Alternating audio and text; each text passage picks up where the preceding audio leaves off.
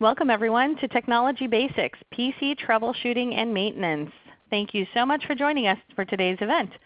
Before we get started, I want to make sure everyone's comfortable using ReadyTalk, the webinar platform we're on.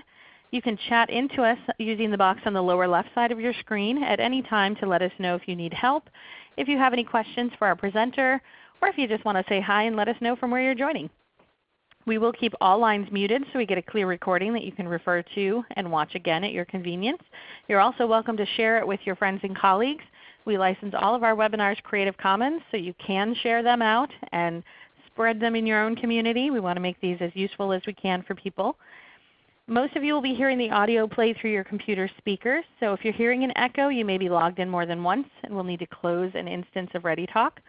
If at any time the streaming audio falls out of sync with the slides on screen, we would invite you to dial into the toll-free number that Susan has chatted out in the chat window.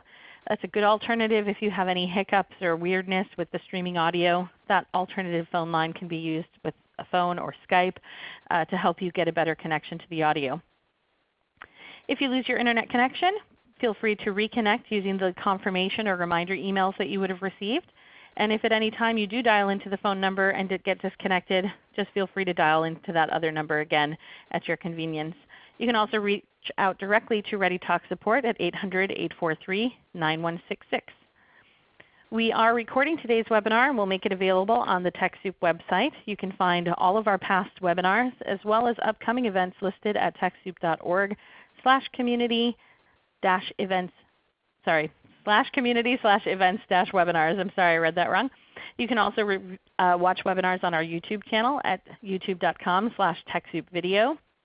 Within a few days, we will be sending this full presentation along with the recording out to you in an email, so keep an eye out for that for any parts that you may miss or want to rewatch. And you can tweet us today at TechSoup or using the hashtag TSWebinars. My name is Becky Wiegand, and I'm the Webinar Program Manager here at TechSoup, and I'm happy to be your host for today's event. I have been with TechSoup for 8 years, and prior to that was the accidental techie who never had an IT or tech role in my life, but always ended up having to help manage the technology at the small nonprofits where I worked in Washington, D.C. and Oakland, California. So I've been in the position of having to troubleshoot with no real troubleshooting experience. So I hope that we'll get a lot out of this webinar today from hearing from Spencer Day, who is our expert on the line, the Outreach and Partnership Development Lead at Interconnection. And he is they're one of our donor partners, Interconnection is, for our Refurbished Computer Initiative, which is factory refurbished hardware that you can get, computers, laptops, or desktop PCs, laptops, tablets, monitors, all that kind of stuff that you can get that are factory refurbished, that come with warranties. I'll talk a little bit about that program later on. But I just wanted to mention that Spencer is joining us from Interconnection based out of Seattle. And he is a techie at heart, and he has worked with organizations meager, mighty, and anywhere in between is what he said in his bio, to help them bridge the technological divide. He leads their efforts to help underprivileged communities gain access to and understanding of the technology that is vital to their growth. So I'm really excited to have him joining us on the line today because he is an expert in a lot of these areas and can help give you some tips to start with that will hopefully save you some time and headaches and money in having to bring in external help if you don't have a full-fledged IT staff at your organization. You'll also see in the back end assisting with chat Susan Hope Bard, who's joining us here from TechSoup. She'll be on hand to help you with any of your questions or to help with any audio or technical issues today. So looking at our learning objectives for today, what we are hoping that you'll get out of this is to gain a list of things to do to help, first off, maintain the computer hardware you already have, and to help you maintain your computer software, because both of those are kind of key in helping you solve most of your problems that you may encounter. And then we want you to become more confident with these first steps on how to troubleshoot. So we want you to feel a little bit more able to go in and defrag your computer, or go in and just rebooting things so that it can start up quicker, like shutting down apps that start on on startup. Things like that. We want you to feel a little bit more confident about those. And then I also would hope that you'd learn a little bit about hardware and software options if and when you decide you need to upgrade machines, because that is also a big part of the process of any kind of technology planning, is looking at what you have and deciding, is this actually working for our needs? Maybe it is now, and here are some things to keep it working. Maybe it's not, or maybe it won't be in 6 months and you really need to be budgeting for how you can improve your technology over time. So those are the objectives we have for today, and we also hope to answer your questions along the way. Before we get started with the topic at hand, for those of you who aren't already familiar with TechSoup, we are a nonprofit as well, and we are working toward connecting everybody at nonprofits, libraries, and foundations, churches with the technology to help them succeed at fulfilling their missions. We are everywhere on this map that is blue, so that's pretty much everywhere with the exception of a handful of embargoed countries. You can find our donation programs. Like, we're not in the Sudan, unfortunately. So we are not in every place, but we are in many of them. I'd love it if you would chat into us right now and let us know from where you're joining today, because I imagine most of you are joining from the United States just based on the time zone of this webinar. But if you're joining us from outside the United States, I would recommend giving a visit to our TechSoup.global site and selecting your country from this dropdown so that you can find the local program in your area or region that will serve your donation needs and technology needs as you move forward. But everyone is welcome to join us for our webinars. I want to dive into some poll questions right now to get an idea of where you're at, the people who joined us on this webinar today. We have about 100 people in the room. And thank you all of you who are chatting in to let us know from where you're joining. But I would love it if you would answer this poll question by clicking on one of these radio buttons on your screen. What's your role in maintaining or managing computers at your organization? Maybe you don't actually do any of the hands-on troubleshooting or maintenance. Maybe you help out because you don't have any IT staff, which was always my situation. People would look at me and say, "You're young, you must know how to fix the server."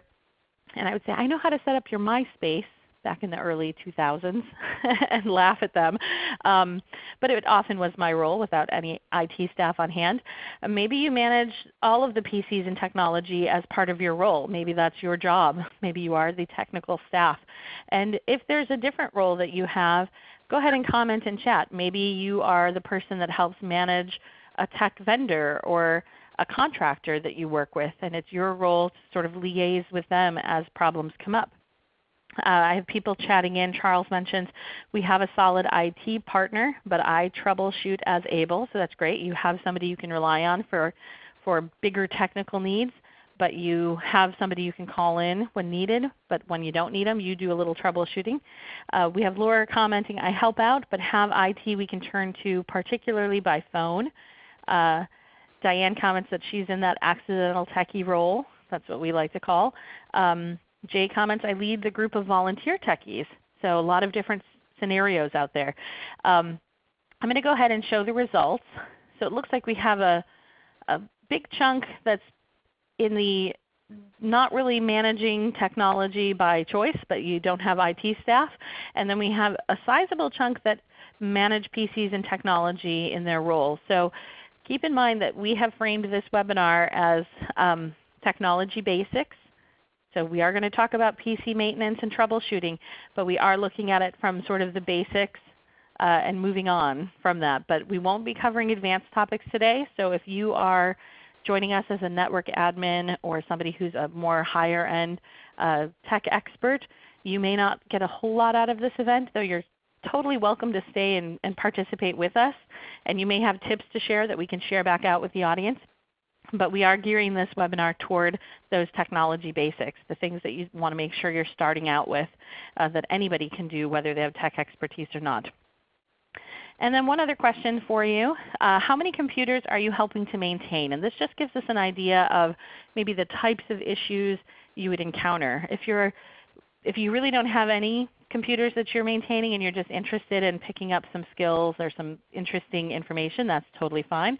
If you're smaller than 20, then maybe you're dealing with an office that's not networked, that doesn't have an Exchange server or isn't using a cloud file sharing service like Office 365. We won't get into Exchange and kind of the bigger, more complicated networked issues. We want to look at this kind of from an individual PC standpoint today. But maybe you're helping manage a computer lab of public computing machines. All of this is helpful for us to get an idea of. So feel free to chat in if those are the things that you're encountering as well. And I'll just give a couple more seconds so that everybody has a chance to respond. And it looks like we've got a sizable group that are managing 20 or more machines, almost 30%. But if we add up all those smaller groups, it's about half that are dealing with fewer than 20 computers, more than half actually. So that's really helpful to get an idea of. Thank you for taking the moment to respond to those questions. I want to go ahead and jump us into the content at hand today and invite Spencer to the line to talk to us about those basic computer maintenance and troubleshooting tips that he can share with us today so that we can come away having a bit more confidence in how we do this when we're encountering a problem, and how to hopefully set things up so that you're not having to react all the time to, oh my gosh, something's broken. Welcome to the program, Spencer. We're so glad to have you join us. Hi, Becky. Thank you for having me. I'm really, really excited to be here. Interconnection has been working with TechSoup before, as you said earlier, but this is definitely something that we wanted to jump on and be a part of, is to help out this network, because I know how important it is for people to have the tools necessary to keep their computer running, keep it going. It's so crucial in today's day and age that we have our technology still up and running, ready for us whenever we need it, because it's used for networking, it's used for working on documents, video editing, picture editing, all sorts of stuff. So yeah, I definitely think that this is going to be a great opportunity to kind of cover some of the basics, and I hope that I can help out to everyone that is out there today. To start off, basically, I just wanted to give you some confidence that some of these things are very simple. These are easy things that you can do to keep your computer healthy. So don't feel powerless. Don't feel like this is completely out of your range. You can do this. If you can log on to a webinar, you can definitely do some of these things. So my two objectives for today are to, one, learn more about your computer's capabilities, and then two, learn how to better protect your computer. I think if we can accomplish those two things, you're going to feel a lot better about the maintenance of your computers moving forward. And having said that, IT help, we discussed earlier, it can be necessary. There are certain circumstances where things are out of your depth. You are out of your depth, and that's fine. That's the reason why you have the support systems. They do charge money. It is a little bit pricey at times, especially for in the nonprofit world, because Interconnection is a nonprofit, and we were bootstrapped just the same way as many of you out there. So we know exactly what it's like to try to do things like this on a shoestring. But I just wanted to let you know that this is going to get you to a certain point, and hopefully it'll help the vast majority of you to keep the simple problems away from your computers. So we're going to launch into the next slide. It's going to talk about computer setup. This is just our foundation. What I wanted to cover with this is verify your computer's plugged in. So I started out as a technician a long time ago fixing computers, and I've had so many customers come into me over the years and talk about how their computer, it's just not powering on. And there are plenty of circumstances where actually like the wall outlet didn't have power to it. A fuse blew for that particular wall outlet, so their computer isn't powering on because there's no power to the computer. It's just not possible. So verifying that everything is plugged into the computer, verifying that there is in fact power to the outlet is very important, so that we can start working on the computer and making sure that the computer actually works. The next part is making sure that your computer has internet connection, either by Ethernet connection with a cable or connecting through Wi-Fi. So just verifying that you have a connection is very, very important, obviously. the next part, and this is probably the most important part about your computer setup, is making sure that it is in a good location. Cool, dry place, well ventilated. One of the bigger issues that I see in the repair world for computers is that people will take their laptop and they'll set it on their bed, and it'll trap all that heat into your computer. Or you'll take your desktop and you'll shove it into a drawer of a desk where there's no ventilation. It just traps the heat. Heat is very, very bad for computers, as I'm sure you can imagine. But most people it doesn't occur to them about that because they're not feeling the heat. It's not present to them. So that's something that's very, very important. Keep it well ventilated so that it can cool itself, because a fan is the only thing, for the most part, that will cool your computer. Dry, obviously, that is very, very important. I had a lady the other day that came in, and she, her desk in her house is right in the kitchen next to her pet's dog bowl. And she put her desktop down on the ground right next to the dog bowl. And her computer one day magically stopped working. And of course it was because there was water damage, because her dog likes to drool. And so it's things like that you need to be very careful of. Obviously, like pet hair or something of that nature. These things can get sucked into the computer. Dust can be a factor. So make sure that it's in an area that can be is away from all of the traffic, but is still capable of staying cool and dry. So on the next slide, we're talking about operating systems. To kind of set the stage for this in discussing software and hardware, I wanted to address the fact that probably a lot of you are on different operating systems within Windows. I'm not going to really cover Mac because that's a whole different issue. There are different instructions for that. So I'm just going to stick to Windows. However, I know that there are probably many of you that still have machines that are all the way back at XP, all the way up to Windows 10, which is the most current one. First off, for Windows XP and Vista, that is no longer supported by Microsoft. And that's difficult because those machines are no longer capable of doing a lot of the processes that are out there in today's day and age. So those are very difficult to keep in good shape, maintained, just because there's no support from Windows for it. So that's something to be cognizant of. That's something to remember whenever you have a machine like this. Is if you're having compatibility issues with some of the programs you're trying to run and you're running Windows Vista or XP, that's probably a good reason why, is because these systems are outdated. Windows or Microsoft is going to stop support for Windows 7 and Windows 8. Windows 7, they're going to stop support in November, and in Windows 8, they have already stopped supporting that. Because Windows is going to the same model that Apple is, where they only support one operating system at a time. So Windows 10 is going to be their operating system. So that's not anything to panic about, but over time, you're going to notice that those operating systems are going to slowly fall behind. We at Interconnection have been using Windows 7 for a long time because it's very, very stable. And it's been a good operating system for us whenever we refurbish computers. But we think that this is a good move to Windows 10, and we're going to wholeheartedly embrace it. So how does that relate to the computers that are out there? There are plenty of computers that are in this world that are not capable of going to Windows 10.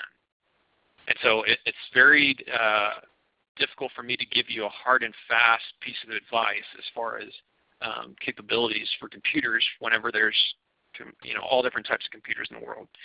So what I'm going to try to do is give you advice that will apply to Windows 7 through Windows 10. And if there is any difference, it's very small for as far as like the instructions for how to get the desired result. But most of this will be geared towards both Windows 7 and Windows 10.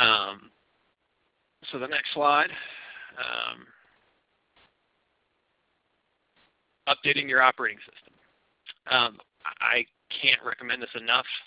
Updating is very, very important. This is Microsoft's way of keeping your computer in good shape, making sure that it is compatible with all of the programs that are available to it at that day and time.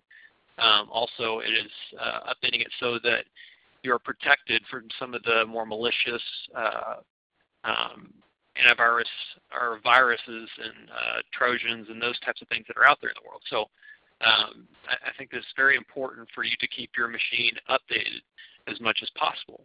However, and this isn't a hard and fast rule, but don't upgrade your operating system unless you know what you're doing.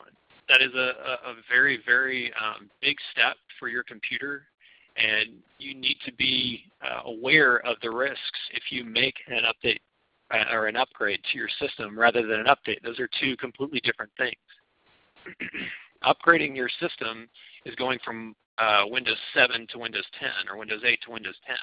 Updating it is just getting it to the newest version from Windows 10 to the newest version of Windows 10. So it's definitely an important distinction between the two.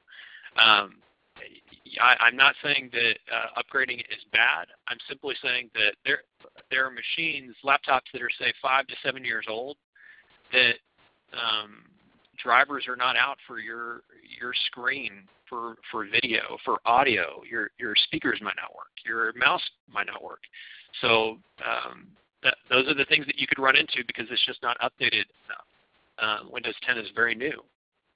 So these are things to consider, and you may need to call someone that has better knowledge of something like this if you don't feel comfortable with making that upgrade and risking having some issues whenever you make that upgrade. So don't want to belabor the point, but that's the difference between the two, and just be careful if you're making an upgrade.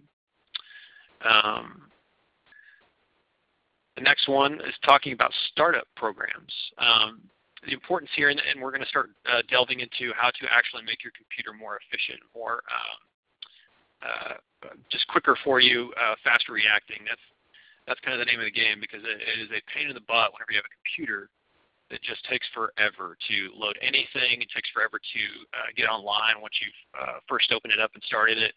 That bugs everyone. So starting from the very beginning, the programs that launch right whenever you open your computer, I think it is crucial to go through this periodically, say once every 2 or 3 months, to see what it is that is running with your computer. The way that you can check this is to go to, and I've got a couple boxes right there that'll show you this, but msconfig in your Windows search bar, which the Windows search bar is down there. Whenever you click Start, there's a search bar there. And we're going to keep going back to this because this is a great way for you to find whatever it is on your laptop that you're looking for.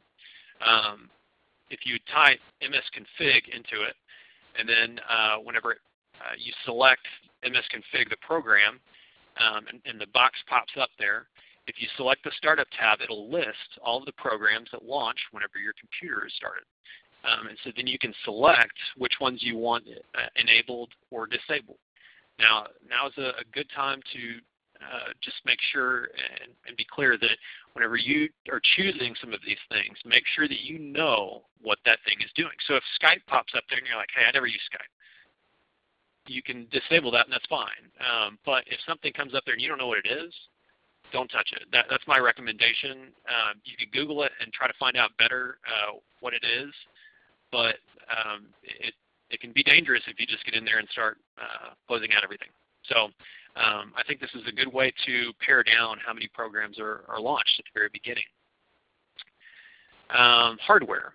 So hardware is an important part of selecting computers that are good for you and recognizing whether the computers that you have are still capable of what it is that you want them to do. So hard drive space is very, very important. It lets you know as your hard drive fills up, your computer is going to slow down because there's just more things that your hard drive has to sort through to be able to find the information that you need. Being able to find out how much space you have left on your hard drive. I have instructions on here. It says open File Explorer. That's the little file that's down there in the bottom left. You select that, and then whenever the window pops up, you select this PC. It'll pop up with your hard drive, your C drive that's there. And it'll show you however many gigabytes or terabytes. Hopefully you don't have megabytes because that computer's a little bit old then. But if you have a certain portion of gigabytes that are available, that'll let you know your capacity. Next one is RAM. And I don't want to get too bogged down in the technical details here, but essentially RAM is memory. It's called random access memory. It is memory that is available to you to work through things. This is your quick instant memory that allows you to quickly work through things. The more RAM you have, the more things you have available to you to work on at one point in time. So if you're one of those people that has a ton of programs open all the time and a ton of tabs open all the time, your RAM is what is going to dictate whether you are able to manage all of those things at the same time or not. Eventually you will fill up your space. And so I have instructions there to check to see how much RAM you're currently using on your computer. Type Resource Monitor into your Windows search bar, select the Memory tab, and it will show you how much of the RAM you have available. And people will have like 4 gigs, 2 gigs, 4 gigs, 8 gigs on up to 16 or 32 gigs even. So that's just a good way to check and see how much of that you're using. The processor is the brains. It is what actually works through all of that. So the RAM is what it makes available all of the information needed to quickly work on it. Processor is what actually works on it. So this tells you what your computer is going to be capable of working on. Some processors are older than others, and that will dictate what you are capable of doing. So if you have a bunch of computers that you're managing, and they are, say Core 2 Duos or something like that, but you need to do video editing, these Core 2 Duos are older and they're not capable of handling that. Whereas if you get to an i5 or an i7, that will get into the territory where they are a little bit more capable of handling what it is that you do on your computers. Now, if you're just doing web surfing and checking your email, then it's not necessary for you to have an i7 computer. You can have one because, hey, it's fun, but you don't necessarily need it. So we just touched on the hard drive. What disk defragmentation does is it compiles the information that you have stored on your hard drive, which stores all of your information on your computer. It takes that and it compiles it in a way that is very easy to find. So picture your spice rack in your house. If you have your spices all over the place, you're going to have to search through all of them to be able to find them. Whereas if you have them organized by Italian spices and spicy stuff and salt and pepper and that kind of thing, it'll make it easier for you to find exactly what it is that you're looking for. That's exactly what this is doing. It's arranging it so that it's an easier way for it to sort through and find what it is that it needs. So I've listed instructions on here for everyone to find the disk defragmentation program. File Explorer, this PC, and then right-click on Windows C and go down to the bottom of the box and select Properties, and that'll pop up with a new box. Within that new box, you can select Tools, and on that Tools tab, you'll have Disk Defragmenter or Optimize. Just depends on whether you're on Windows 7 or Windows 10. And once you select that, it'll pop up with that program, the Disk Defragmentation program, and you'll see all of your drives available to you. So then you can select the Windows C drive, which is your hard drive, and then you can choose to defragment it. Now, on some of these systems, it'll allow you to set that up as a schedule to where it'll do it in the background. It'll do it for you. It'll say, hey, would you like to do this every week or every 2 weeks at 2 a.m. in the morning? So that makes it easier for you so that you don't have to deal with this all the time and think about it. But I do think this is something that should be done periodically because it just kind of keeps all of your files nice and neat, and it will help your computer run a bit quicker. So I think that's important. On this next slide, this is for Check Disk. This is a different tool that Windows has. But this shows you the box there that I was talking about where you select the Tools tab, and you'll have available both disk defragmentation and also error checking, which is the Check Disk tool. What Check Disk does is it scans your hard drive to find file errors, and it fixes them. If it can. If not, then it'll block off those sectors. But it does everything it can to fix some of those file errors that happen over time. Now, these file errors are some of these unseen things that you're like, why is this program not working? Why is it glitching, or why is it catching? There are several circumstances that these can play out and cause issues with your computer. So this is another great thing for you to do so that you can keep your computer running well. The process to get to this obviously is very, very similar, but all you're going to do is go to that and select check disk. Once you select that, a box will pop up, which we show there, and I would recommend selecting both of the options that are available, and then clicking check. Now, with Windows 7, it won't check immediately. What it'll do is it'll say, we can't check it now. We are going to check your disk whenever you reboot the computer, whenever you restart it. So that's something, you don't have to do it immediately. There's no pressure as far as that's concerned, but it's like scheduled for the next time that you reboot your computer. So I think that's also set aside some time. Whenever it's doing an error checking, it can take 30 to 45 minutes. It just kind of depends on the size of your hard drive and how many things you have on it, but that does take some time. So just, if you're shutting down your computer at the end of the day, maybe it might make sense for you to restart it and let it go through the restart process so that it'll check your hard drive as you leave, and you can come back in the morning and it's ready to go. Next slide. Close your tabs and apps, please. Now, my wife isn't listening to this, but I've given her this advice numerous times. Never works. I completely get it. On my computer right now, I actually have a bunch of tabs open, so I'm totally guilty. But this is something that definitely slows down your computer. People leaving their web browser open with several windows with a ton of tabs open. Programs are also a big culprit. So you'll have Word and Excel and PowerPoint and Adobe Acrobat and all of these programs that are constantly running at the same time. It causes your computer to get bogged down. It just can't handle all of these processes that are going on at the same time. And closing down the tabs and apps that you have, or as many as you can, will help it be more efficient, will help it run better. I like to say that whenever you have tabs that you go to every day, like for instance, I go to Salesforce every single day. I don't need to leave that one open whenever I leave work at the end of the day, because I know I'm going to have to go to it the next day. But if there's a page that I need, I'm working on a document, or there's a page that I need to come back to the next day and it's a reminder, I get it. You can leave it open. That's totally fine. But this is just a good practice to get into so that you keep things a little bit orderly, and your computer is able to handle a lot of the tasks that are going on a little bit better. I am perennially guilty of that, Brian. Sorry, Spencer. I was responding to somebody named Brian in the chat.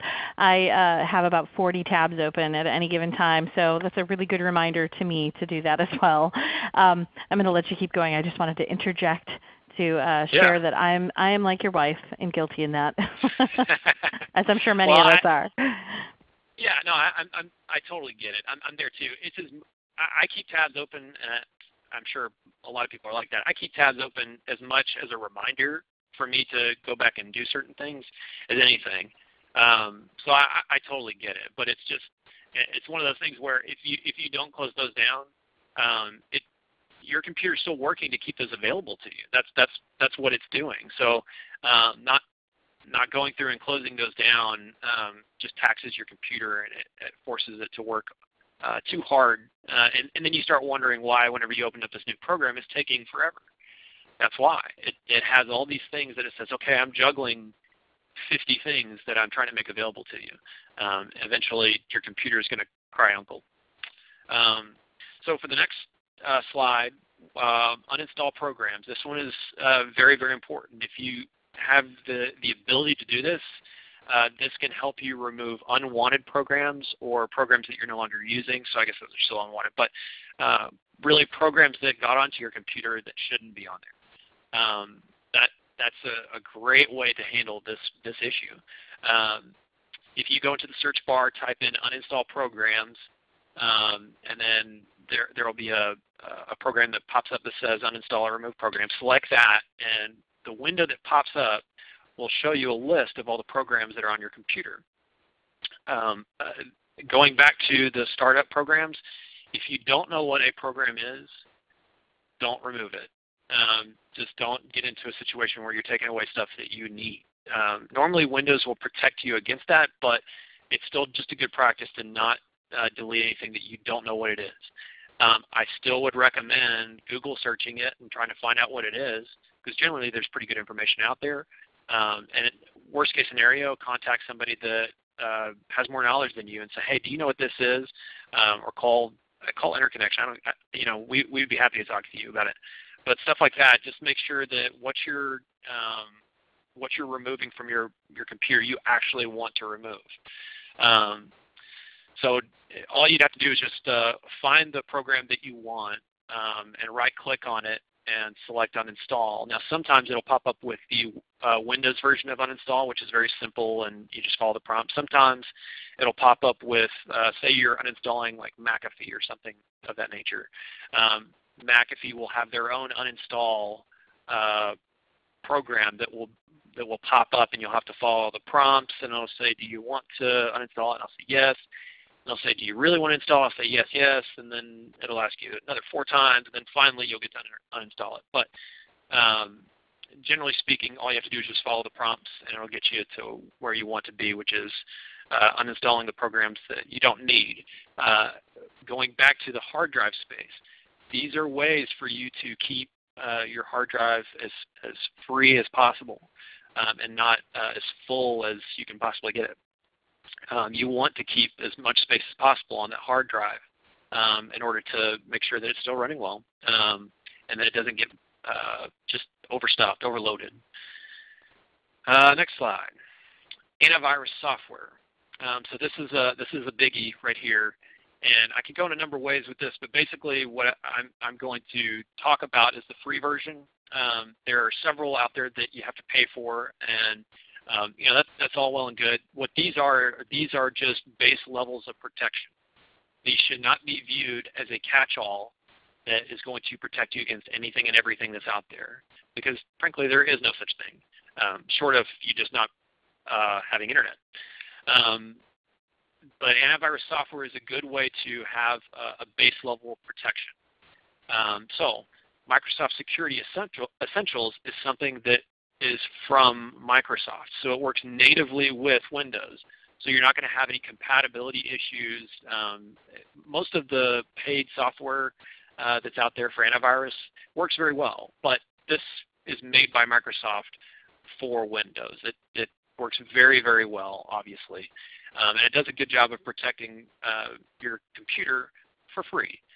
So it's obviously a really good option. The way to enable it, and I want to take a second here and discuss this.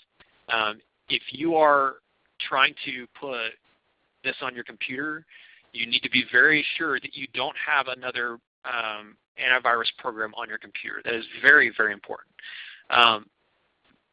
All too often I see somebody that will have 2, 3, 4 antivirus programs on their computer, and their computer has locked up because you have antivirus programs competing against each other. One saying, hey, this one's trying to take control of this computer, I'm trying to segment it off. And the other one's doing the exact same thing. And eventually what happens is you get these freezes and glitches and stuff gets locked up, and it's just not good. Make sure that you have only one antivirus program going at any point in time. Security Essentials is easy to turn off. It's very, very simple. But if you have anything else that's on your computer and you're about to launch this, I would recommend uninstalling it personally. I would go through the process that we just discussed, make sure that it is completely uninstalled and gone from your computer, and then launch this, because that's you just don't want them competing. there's no reason for your computer to get locked up because of an antivirus program. You think you got a virus, but actually it's your antivirus program that is shutting down your computer. So that's definitely frustrating.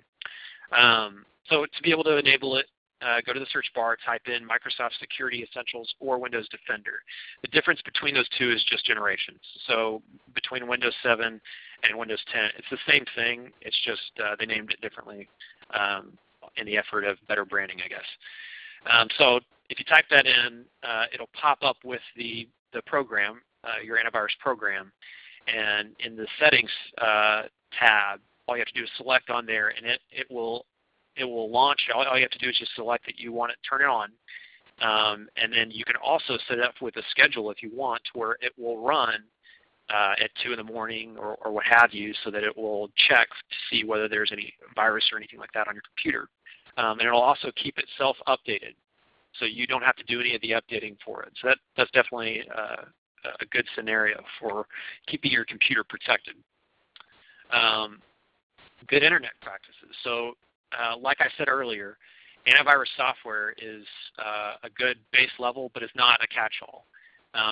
There are tons of things. I could give an entire presentation just on this, on internet practices, but the quick and dirty is that exit out of pop-ups, unless it is something that you know of.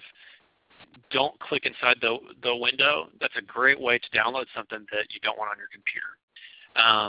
Microsoft or Apple will never try to contact you through a pop-up.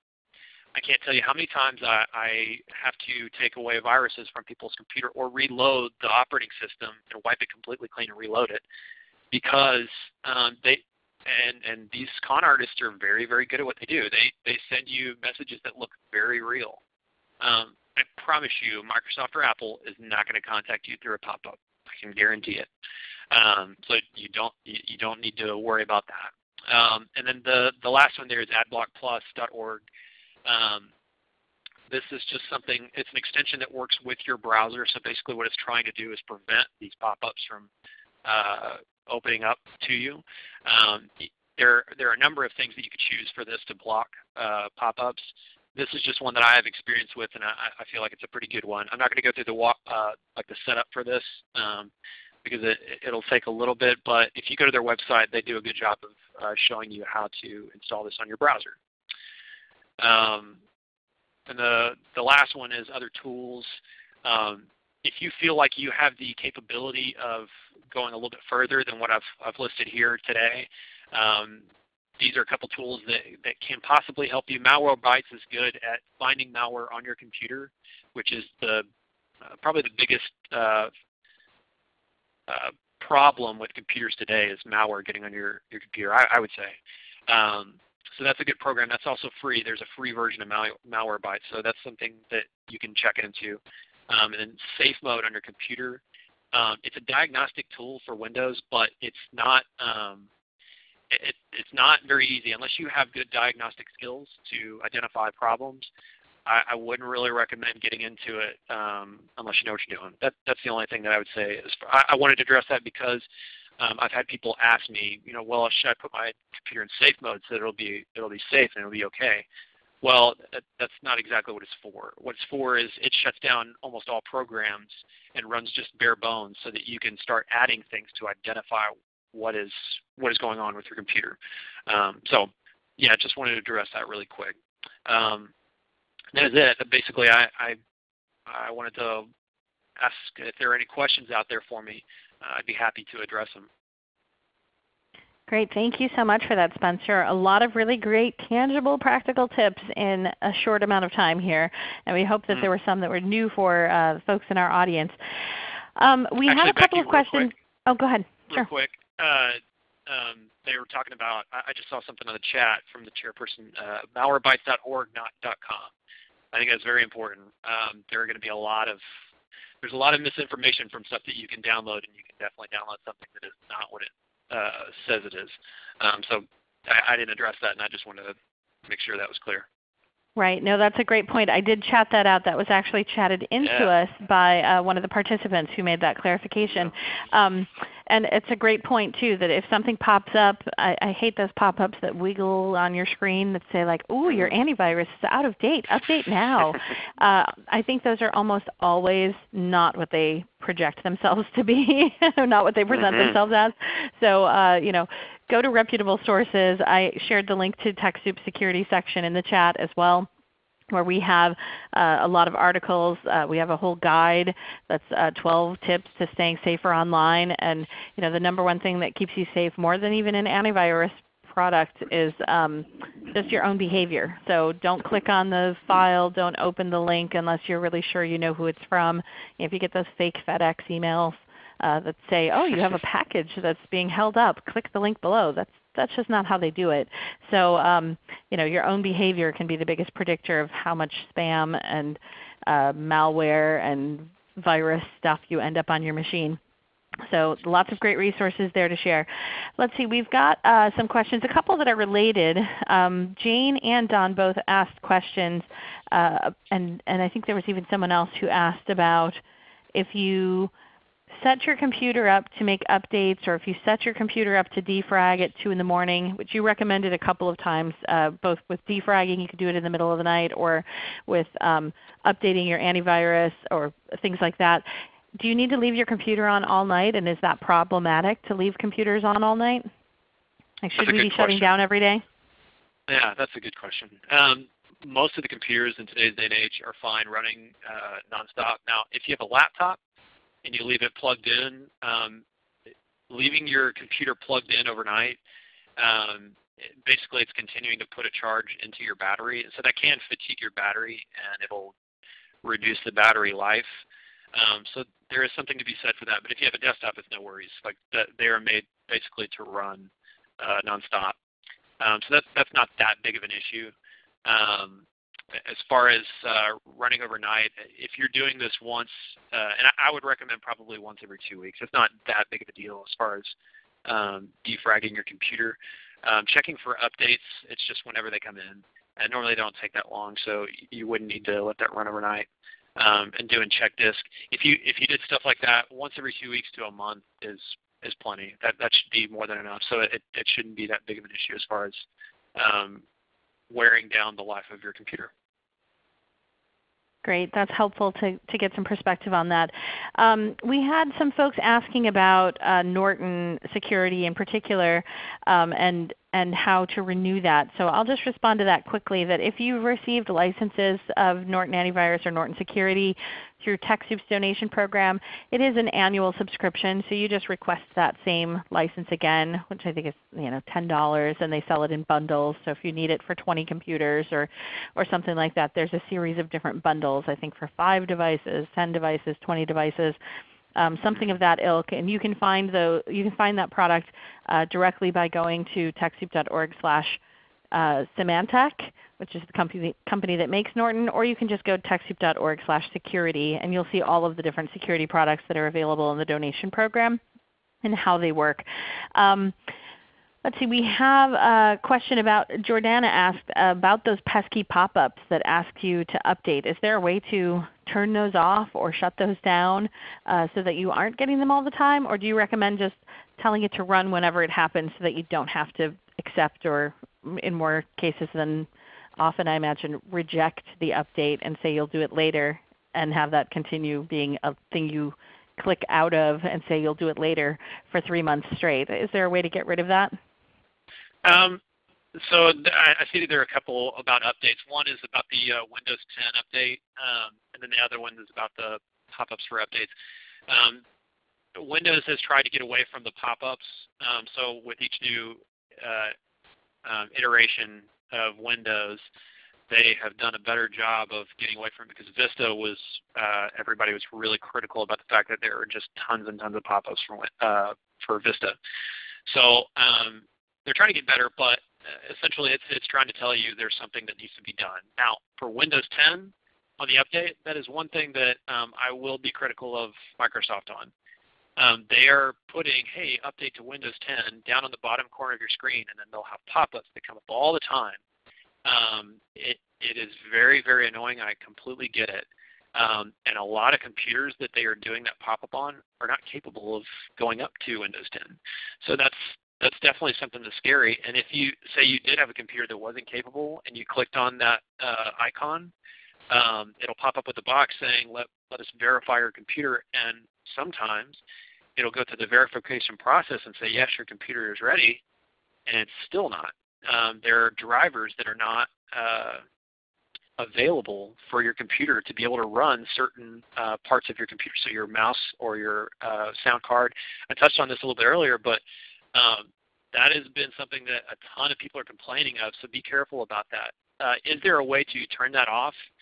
Not really. Unfortunately, there are some things that are like aftermarket, like bootleg stuff, where you're going into the directory and changing it, and it's not. I would definitely not recommend that. So basically, long and short of it is no. There isn't really a good way to turn that off, and it's been in the butt. Yeah, that is a challenge, no doubt, and one of those things that I want to get back to questions in a minute, but I want to just show a couple of additional slides quickly that sort of relate. That you may find that you are getting that update prompt a lot, and that your machine, or maybe you have some machines that are running mission critical programs that are not compatible with Windows 10, so you need to keep them on older machines. But if you have older machines that are running Vista or XP and that are really not going to be compatible with Windows 10, Windows 7 will no longer be supported after November, I really would recommend that you spend a little bit of time looking at your budget to see when you can make some upgrading of your machines, because your hardware really may need to be changed out if you really can't get an operating system that's going to be supported on it. So I want to just highlight quickly, we mentioned earlier that Spencer works for interconnection.org, which is one of our partners in our Refurbished Computer Initiative program. I am going to get back to questions in a minute, but I wanted to just show you that we have access to donated and discounted desktops, laptops, tablets, hotspots, projectors, and a lot more, not just through our RCI program, but through a couple of additional programs. So you can go to TechSoup.org/hardware if you're needing donated or discounted hardware. So you can get those peripherals if you need a new monitor. If you need new desktop PCs, we have them ranging from low tier to high tier, but they're all considered business grade, refurbished, factory refurbished machinery. So they have been taken through the process of getting them back up to speed. Many of these are what are considered off lease. So some of these bigger companies lease their computer equipment for 2 years, and then they get in a new batch of computers 2 years later. And those 2-year-old computers are still high-end business grade machines that are just taken, cleaned out, updated, refurbished, and then put back out there through some of these programs. So the Refurbished Computer Initiative program is at TechSoup.org/refurbished-computers-catalog. So you can find a lot of different resources there. I'll just show one picture of some of the examples of what's available. These are provided by our relationship with Interconnection, so Dell Optiplex computers. These ones are coming with Windows 7 installed. Many of them also come with Office 2010 installed. So you're getting not only an operating system, but you're also getting Microsoft Office. So you don't have to purchase that as a separate license or request it as a separate donation. Some of them are bundles where they include monitors, keyboards. Some of them are just the tower, and there's also laptops and tablets and things like that available. And I'll also mention the Dell affiliate program for a $10 admin fee. This is a discount program that Dell offers, so it's available through TechSoup.org/Dell. You pay the $10 admin fee and it gets you access to the Dell website with substantial discounts on their hardware. So if you're looking for brand new hardware, this is a new option that's just been released in the past few months here through TechSoup. So if you're thinking of buying some new Latitudes or Optiplexes or whatever their latest, greatest hardware is. And it also is for gear. So they sell cameras and backpacks and things like that through the Dell site. And this gets you discounts on all of that. So that's another additional option. I did chat out the link to Microsoft operating system donations. We have not only upgrade options, but if you have computers that are running Microsoft Office, or not Office, I'm sorry, Microsoft operating systems, if you've got Windows licenses and you don't know if they're legitimate, maybe it was a computer donated to you, or you think that the license that's on there, you don't have any idea who it originally belonged to, you can request full operating systems through the Get Genuine program, which I don't have a link for in here, but you can get to it from that operating systems link, where if you need full licenses that are legal Microsoft Windows operating systems, you can get that through our program, but it is a one-time only ever request. So if you think you might need 5 computer licenses for an operating system this year, but you think you might have a couple in the closet that you're going to need next year, you need to request them all at once, because you can only ever do that once to get full licenses, not just upgrade licenses. So I just wanted to mention that because it's important to know that it's only one time that you can get access to that. And you can browse for these things by browsing our catalog by donor. So if you know you need Office 2010, or if you know you need Windows 10 operating system, you can go directly to the Microsoft section of our site by browsing by donor or provider. Or I highlight this because you can browse by category or solution.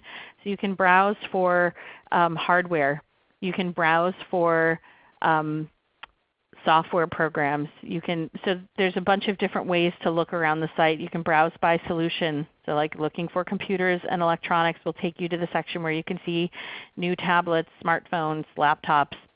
So I'm going to go ahead and get back into questions, but I just wanted to highlight those resources for those of you who do need to upgrade equipment.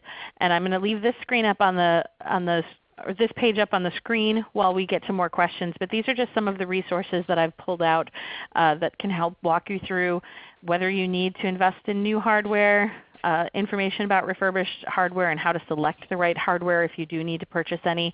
And then we've got resources on DIY troubleshooting, so more on this same topic that we covered today, and how to configure and set up multiple computers if you're running a computer lab or have the need to clone or do imaging on different machines.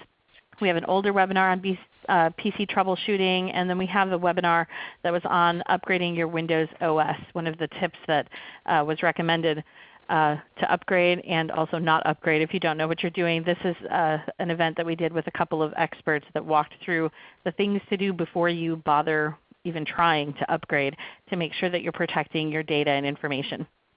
So back to questions. We have a question asking from Jennifer, their computer is equipped with Windows Defender. Is there anything else that's needed as far as security is concerned? Do you think that it's enough to have Windows Defender that's pre-installed, or do they need anything else? I think that like the AdBlock Plus is a good thing to have as an extension on your browser. And I think that if you get into Malwarebytes, which is a free version, you don't want to set up Malwarebytes as your antivirus program, where it's checking to, for viruses. That's what your antivirus program is for, whether it be Norton or Windows or Microsoft Security Essentials or what have you. That's a very targeted approach towards getting a certain thing for malware. But between those three things, I think that's a good base level to protect yourself. There are other things, but it gets really complicated. Dealing with like routers for your protection. There are other things, but as far as just programs and applications, I would say those are a good start. And then just having good habits whenever you're surfing the internet, so that you don't get anything that you shouldn't. Great. Yeah, that is good advice. And I would recommend checking out that security section of our site for resources on the safer habits so that you can adapt your own behaviors to be safer. Let's see. We have a question Brian asks, and I don't know if you have recommendations. I can recommend some folks, but are there any suggestions for how to identify an IT partner to assist with this kind of maintenance? If you need regular IT support, how do you recommend that people find that? I can make some recommendations if you don't have any, but I'd love to hear if you have any. So I generally speaking, I work through, since we're a nonprofit, I work through the nonprofit network.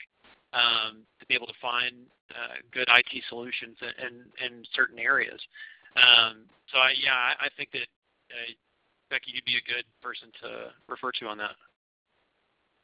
Yeah, and I would say around the country we have been connected with NPower, which actually started through a Microsoft grant to help nonprofits with their technology. And there were originally 12 NPowers in various cities around the country.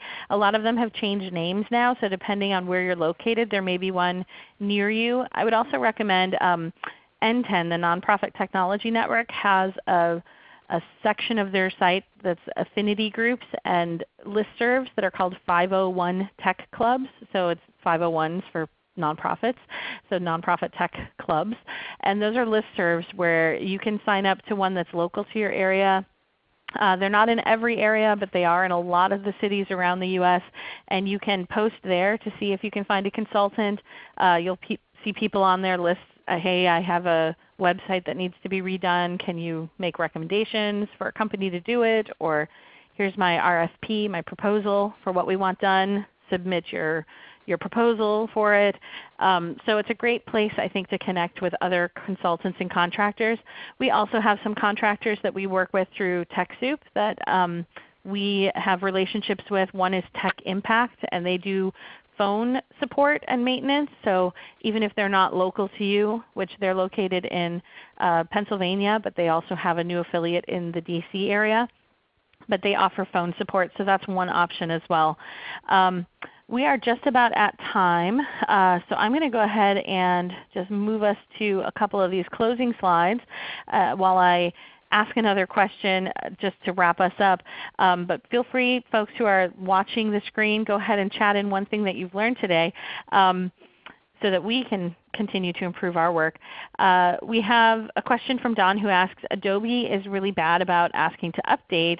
Should we say yes or no? Do you have an opinion on Adobe's update requests?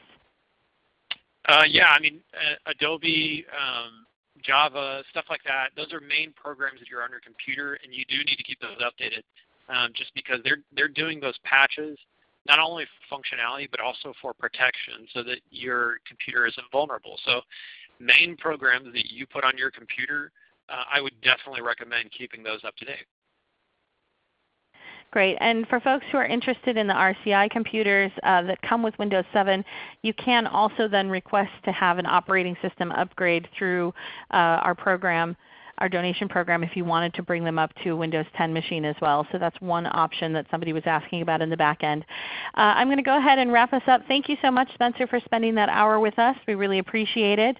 I'd like to invite our participants to join us for any of our upcoming webinars and events. Any of you who participated in any of our digital storytelling events in the past couple of months, I wanted to just let you know that we have the contest submission deadline. So if you are looking to send us your short video or photo story as part of the submission where you can win up to $7,000 in prizes. The deadline is coming up in just a few days, so be sure to do that soon.